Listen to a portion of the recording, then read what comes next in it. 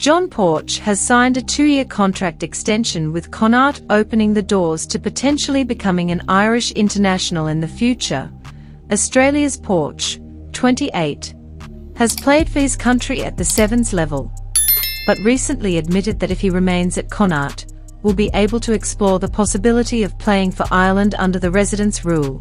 The quarterback trio joined the Westerners in 2019 and scored 17 attempts in 72 matches, the most recent with a spectacular reception in the Challenge Cup victory over Brive at Sports Ground last Saturday.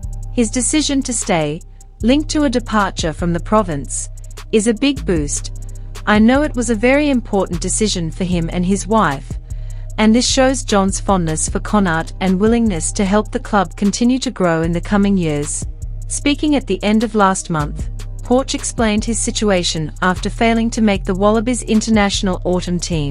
He represented Australia's Sevens team for 4 years before joining Connacht, and hoped his performances in the province would lead to the recognition of the Wallabies in 2022.